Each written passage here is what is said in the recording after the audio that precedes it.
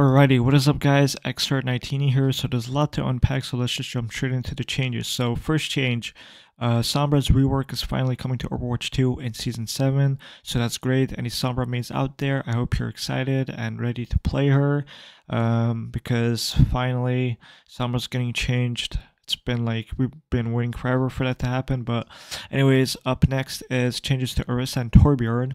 Orisa's Fortify will now grant 125% or not percent, sorry, 125 bonus health, and at the start of her damage fall off will be extended. Torbjorn will get a faster fire rate for his primary, and a faster weapon swap. That's pretty interesting. Faster weapon swap. That's like first time, I think. Up next, Soldier's Helix rockets will receive a nerf in Overwatch 2 Invasion. The team admit that Soldier 76 got quite a buff, but don't believe he is oppressive. They will reduce the damage on his Helix rockets and slightly increase the cost of his ultimate. Cool, finally Soldier nerf. Up next, Cassidy's magnetic grenade will see its range nerfed in Overwatch 2. Its maximum range will shorten quite a bit, a 1.5 second max travel time, but Cassidy will also get a health buff in return, and some changes to his damage fall off, okay? Up next is Kiriko. Changes to Kiriko's protection Suzu in Overwatch 2. When Suzu cleanses a negative effect, it will do an additional burst of healing, and its knockback is being removed.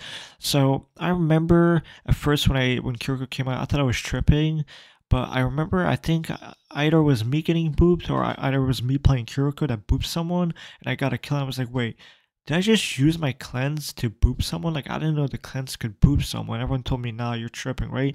But apparently I went into practice range the other day and I tested it out and it actually worked. I actually booped someone.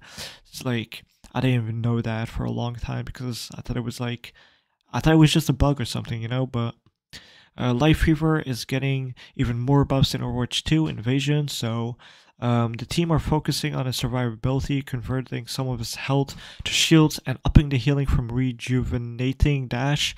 Part of his ultimate's healing will now be converted into overhealth. So his ultimate, the tree healing thing, whatever you call it, right? Tree of life healing is getting buffed, so that's pretty cool to see. Up next is Mercy, finally getting a damage boost nerf in Overwatch 2. Mercy's damage boost amplification, whatever you call it, her damage boost staff will be reduced from 30% to 25%.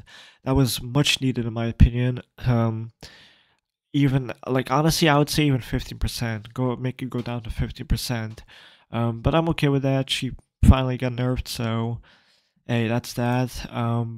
Anyways, that is everything here. Tell me what you guys think about all these changes. I'm also going to be covering the PvE story modes and new battle pass and brand new hero once it all comes out in like less than a week.